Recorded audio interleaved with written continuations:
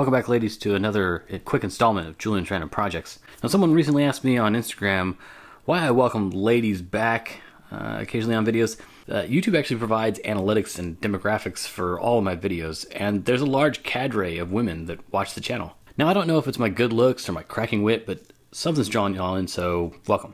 So in today's video, I'll be showing you a quick and cheap way to heat your pool. How cheap? Below 125 bucks cheap. So let's get started. First, order up a number of these solar heater mats. Don't go all DIY and waste a bunch of time. These things are designed and built for the purpose. And at 20 bucks, they're basically free. You'll also want to get a simple 12-volt bilge pump. You don't need one of the big ones that's going to move a ton of water or volumes of water, as you'll see later. The pump is only drawing about 50 watts, so it's less than a light bulb's worth of power. So like I said, we've got the little 50-watt pump pushing water in through this first bladder. It gets quite hot, and then it goes to the next one, gets a little bit hotter, and so on and so forth, sort of daisy chaining all the way through these, and then back out that hose. This one would be ideal to have it be black.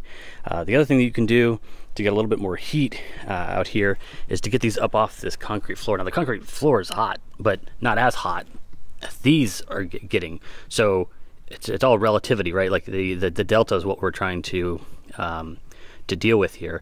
And so this, although it's hot and you don't want to walk around on it barefoot for too long, is actually cooling this bladder here.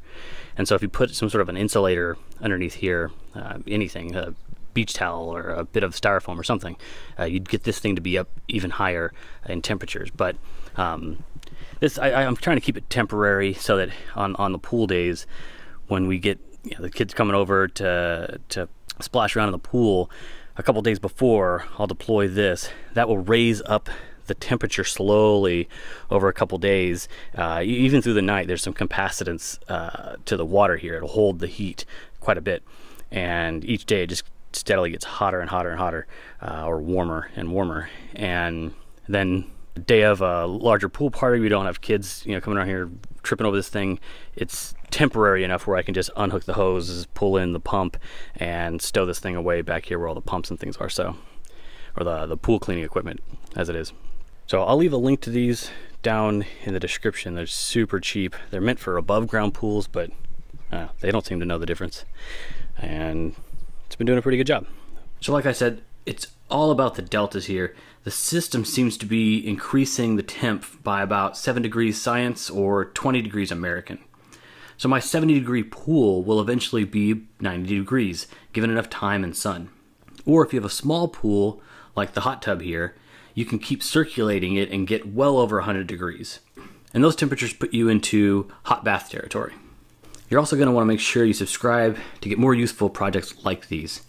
And because people will ask, links to some of the items that we used today are down in the description. Be safe around your pool and have fun.